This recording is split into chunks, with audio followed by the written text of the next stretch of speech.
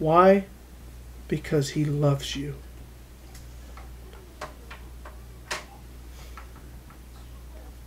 That joy that was set before him was him knowing the result of his obedience. Praise God. We go back to verse 6 of 11, and he is a rewarder of them that diligently seek him. Why do you obey? Because not only do you secure your salvation, but you may secure the salvation of your family, and who knows who else. We obey because we love God, and we obey because we love the people that through our lives will be blessed. Amen? Amen. Philip, my brother, from another mother. I know you are struggling. Have faith. God has you where he has you for a reason. Have faith. Have faith. One way or the other, you'll be delivered. Have faith. Let him finish his work. Let him finish what he started.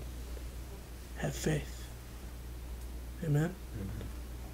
Have faith. And I'll say that to everybody that's in a struggle right now. Have faith. Have faith at Bosch Bread. Have faith. Lisa, have faith in your cleaning. Have faith. Paul, have faith at Walmart. I need to go pray and have faith for him to have faith at Walmart. Joan, have faith at your work. Sue, have faith in your role that God's given you as a wife and a mother. Have faith. Stop beating yourself up. Have faith. God did not make you a wife and did not give you a child because he didn't think you could do it. In fact, he knows you can't do it. We've already determined that. But he can. Amen? He can. Have faith. Have faith, people. Have faith. And if you can't do it for what you can see, do it for the result of what you can't see. Our little one growing up. God grow in this ministry as he sees fit. Every one of us here is called in leadership roles, whether you acknowledge it, like it, or care about it. He is building you up in the sense of your faith so that you can help other people who don't have it yet. We were at that thing last night. There's a new teen center in town, and Sue and I went down there. And the lady that's running it really has a heart to do something for the Lord. She's so naive. And she has so much energy. But she just doesn't know how to walk yet.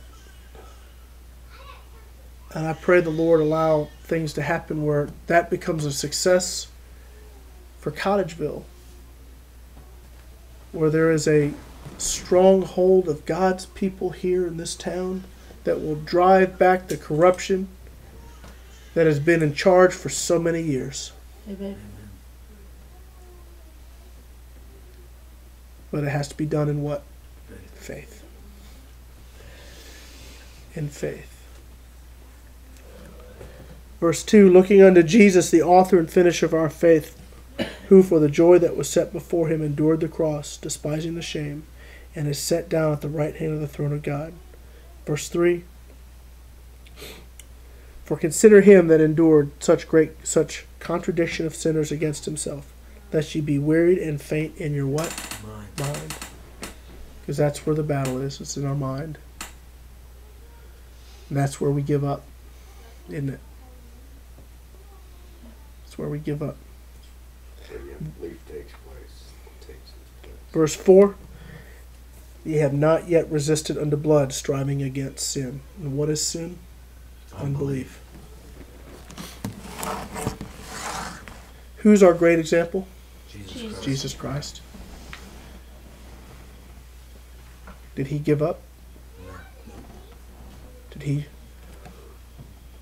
quit before the job was done. When I remember he was on the cross, he said, "What? It is finished."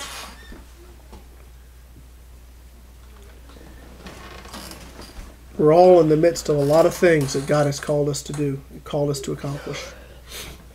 Don't give up. Don't listen to the enemy's lies and unbelief. Stand firm in faith in God. Amen? Amen. Amen. What if Samson, when he was blinded and put up as a spectacle before all the rulers and nobles of the Pharisees, of the Philistines, what did he say? "Lord, give me strength one more time. Just one more time." And what did he do? He brought the walls down, killed more in his death than he did in his life. Praise God. He never lost his faith. He might have felt stupid for letting that woman cut his hair, but he never lost his faith. Don't lose your faith. Don't lose your faith. Amen. Father, I thank you for this morning. I thank you so much for your sacrifice. I thank you for your resurrection and the blood that is still on the altar. Lord, so many of us have walked in unbelief for really the majority of our lives. And man, it's hard to turn this boat sometimes. Help us to get through it, Lord Jesus.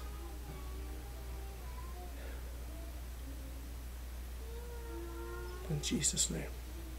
I want to encourage anyone that has not accepted Christ as their Savior to do so. If you need help, get on the phone. Send me an email. Send me an email with your phone number. Faith in Christ is the only thing that's going to get you through it. Amen.